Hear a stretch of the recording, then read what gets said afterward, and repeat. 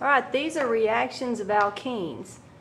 You'll need to probably pause the YouTube video to write all this stuff down because I've only got 10 minutes, so I'm working fast. The first reaction, hydrogenation, uses platinum as the catalyst. The second one, halogenation, or addition of a halogen, no catalyst. The third one, addition of a hydrogen halide, no catalyst. And addition of water is hydration. You use sulfuric acid as the catalyst. So I'm going to erase these and then we'll do one of each. Maybe two of each. So you get the unique pleasure of seeing me teach on a Sunday night with no class.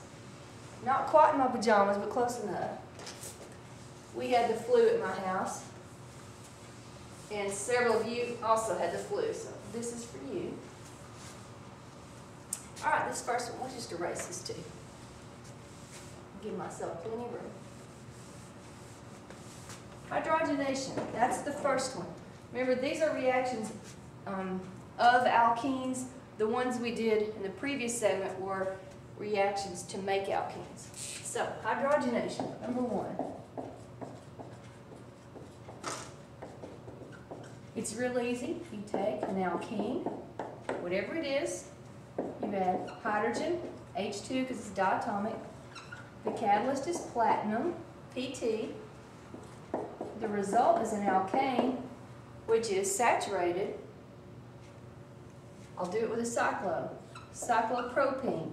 If I said to you, show me the hydrogenation of cyclopropene, you would know how to draw cyclopropene. Plus H2 yields cyclopropane. Those two H's are kind of absorbed into the ring. One more. Hydrogenation of 1-butene. There's 1-butene. Hydrogenation. I forgot my catalyst there. That would be 1 point off. Platinum catalyst. 1, 2, 3, 4. There's your hydrogens. You don't have to write the H's.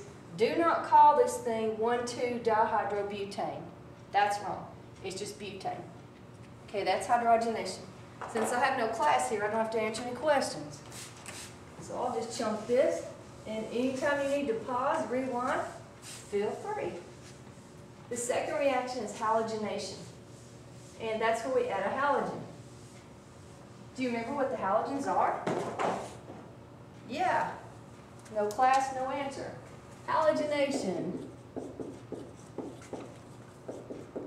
That's addition of chlorine, fluorine, that's F, not FL, bromine, or iodine. All those guys are diatomics, all those guys are halogens.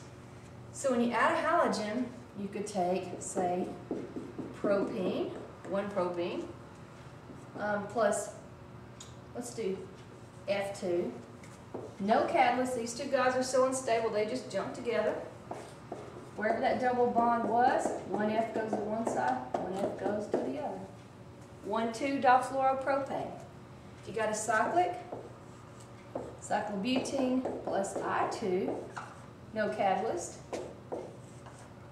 I goes to one side, I goes to the other side. Do not put both I's on the same corner.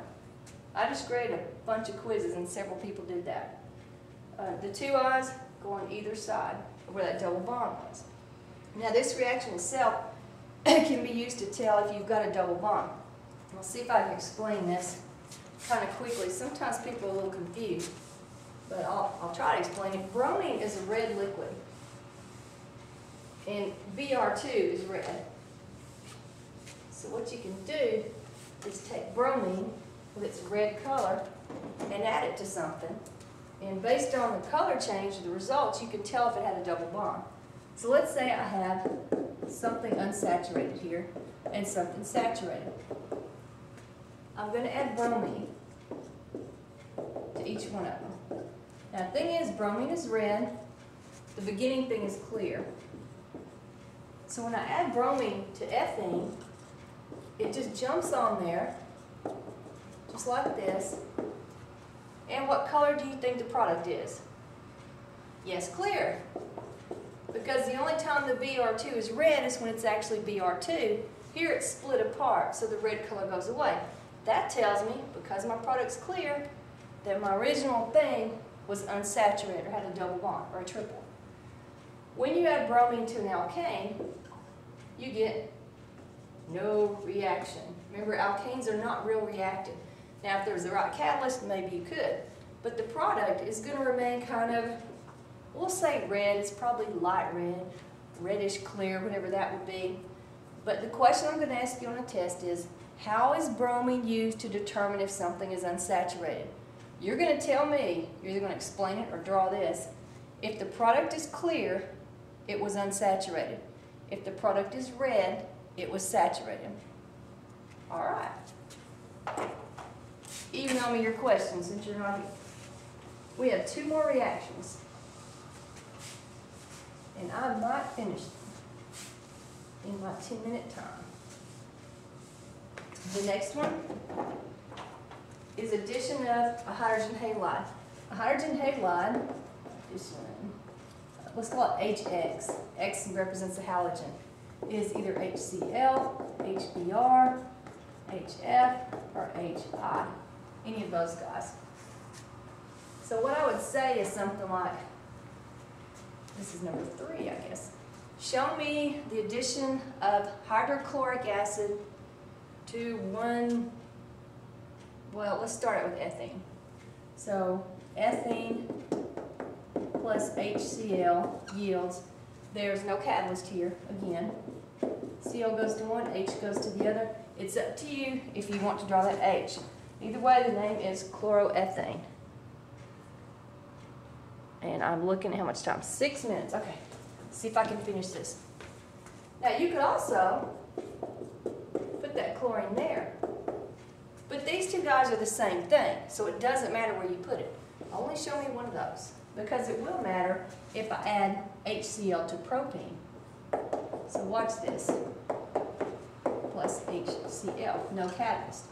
If you think ahead, you can see how the H could go to the end or the H could go to the middle. There are 2 products.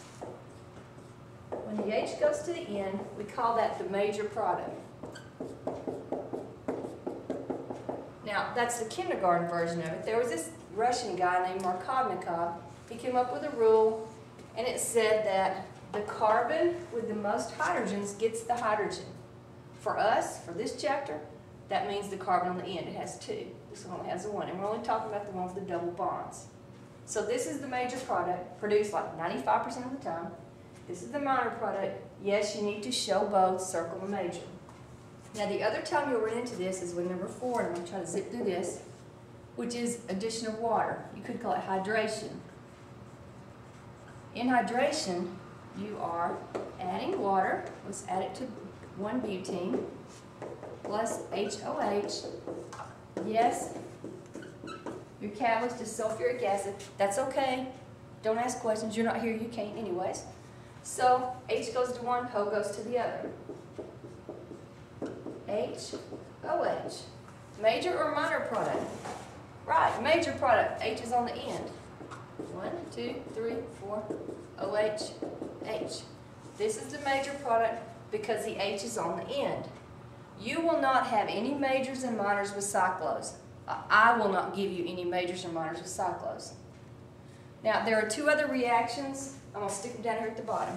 Other than these 4 addition reactions we've done. We're not going to do the reactions, just going to name them. They're called oxidation and polymerization.